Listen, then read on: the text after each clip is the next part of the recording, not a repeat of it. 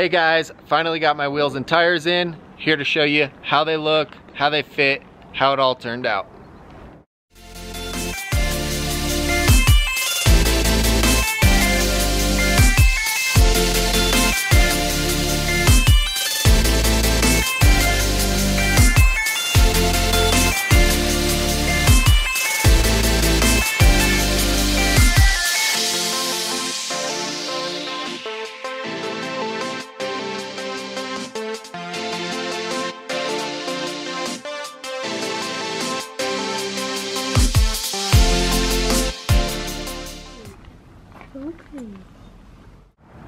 Alright, so I went with an XD brand wheel. It's the XD FMJ137.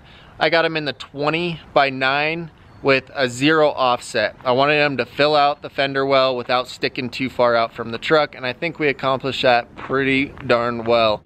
As for the tires, I went with the Nitto Ridge Grapplers in the 35-1250 sizing. I thought about doing the 1150 sizing. My tire guy told me that the TPMS sensors might go off because they're rated to a lower PSI than these guys. The 1250s are a 12-ply tire, good up to 85 PSI. The TPMS sensors would start going off at 65 PSI, which is where the 10-ply and the 1150s is at max pressure. So, glad we went with the 1250s. They're a little bit wider. They fit on the 9-inch wheel just nicely, and they don't give too wide of a look. They stick out just barely past the fenders. I think it all came together really nicely. There's minimal issues with this tire and wheel sizing. It fit directly onto the truck without having to do a leveling kit. I did have to remove a little factory mud flap that's on the rear side of the fender there, but no big deal. One bolt, pop it out of the clips, and that piece is good to go.